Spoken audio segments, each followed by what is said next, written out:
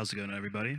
Hope everyone's having a good day. I'm Joshua Alphonse, developer advocate at ByteDance.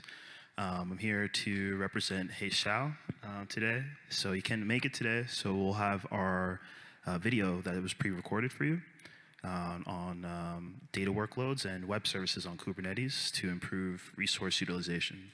Now, Resou is one of our senior engineers at ByteDance for one of our open source projects called QoS-aware, and he'll be speaking a bit about that here. So if you have any questions, I'll upload our QR code as well here that you can come to our Discord and ask some questions for Resou as well, and I'll be able to relay them to him. And you can also connect with us on LinkedIn. So thank you.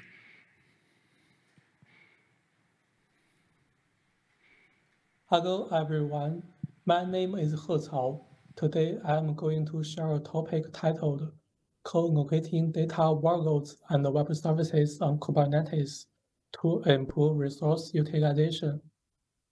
I am a senior software engineer at ByteDance and also a maintainer of the Katalyst project. First, I will start by introducing the background of colocation.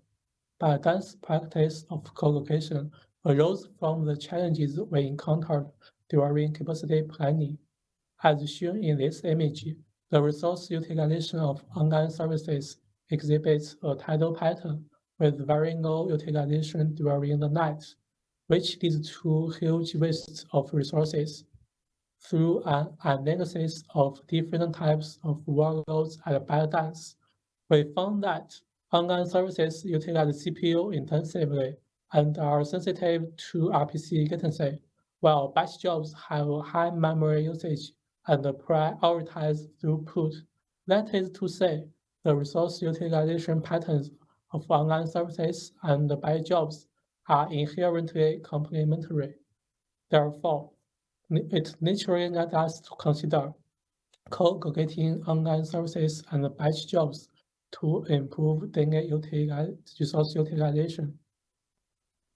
Practicing colocation requires fine-grained resource management capabilities, so we have incubated a resource management system called Katalyst.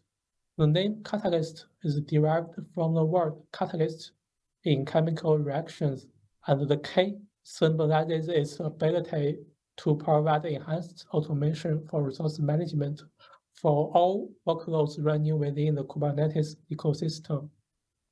If online services and data workloads are deployed on the same node, there may be mutual interference between them. Therefore, the first step we need to take is to classify different types of workloads into various QoS classes. From this table, you can see that we have defined 4 extended QoS classes. The first one is dedicated cores, which means it has exclusive access to some CPU cores and does not share them with other workloads. This QoS class is suitable for some extremely latency-sensitive workloads, such as ads, search, and recommendation services. The second one is shared cores, and workloads with this QoS class will run in a shared CPU pool. This QoS class is suitable for workloads that can tolerate a certain degree of CPU throttling and interference, such as microservices. The third one is reclaimed cores, and workloads with this QoS class will use overcommitted resources. This QoS class is suitable for workloads that are not sensitive to latency and prioritize throughput, such as model training and data jobs. The last one is system cores, suitable for critical system agents. To prevent interference between workloads of different QoS classes, we introduced multi-dimensional resource isolation, including CPU, memory, disk I/O, and network dimensions. In ByteDance, with more than 900,000 deployed nodes and tens of millions of cores under management, Katalyst has improved daily resource utilization from 23% to 60%, saving hundreds of millions of dollars in costs. Here is the Katalyst community and my contact information. We welcome everyone to participate in community contributions. If you have any questions, please feel free to reach out to me for discussion. Thank you. Thanks, everybody. I'll put back up his QR codes as well, so you can copy it. I don't know why this thing won't move. Here we go. It should have disappeared. But yeah, please connect with Resou as well. And we also have another QR code. If you have any questions, yes.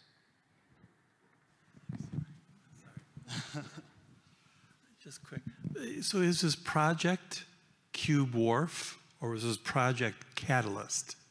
Oh, good question. So yeah, so the project he's speaking about is Katalyst. QoS is a combination of different projects that we have on our organization.